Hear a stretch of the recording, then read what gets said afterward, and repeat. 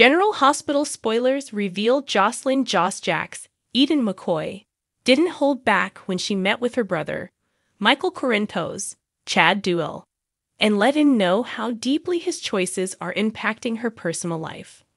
Her big brother might love her dearly, but he's got other things on his mind right now. Besides, he knew what this was about all along. Not Dex Heller's, Evan Hofer, safety or well-being, but his romantic interest in his little sister.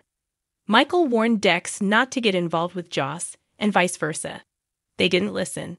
From where Michael sits, this isn't his problem. Joss definitely doesn't feel that way, though, and she's going to go to great lengths to hammer that point home. Michael has a lot on his plate right now, and Willow Corinthos, Catelyn McMullen, cancer battle is just the tip of the iceberg. With a new daughter in tow and a wife who may or may not make it through every day, he can't be bothered to focus on Joss matters of the heart right now with her new lover. This relationship is new, and while Michael might sympathize with her plight, it's simply not his, and he doesn't have the bandwidth to take it on. That's only going to leave Joss feeling bitter, though, like her brother has used Dex for what he needed and is now disposing of him, with little regard for what happens. Sunny and Michael have made amends about as far as they're going to for right now. Sunny may not be convinced that this is really what Michael wants, beyond wanting to honor his possibly dying wife's wishes, but it's an olive branch he's happy to grab onto.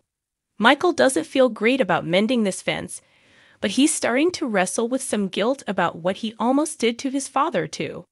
That might become problematic for him, but not nearly as much as his little sister is going to be.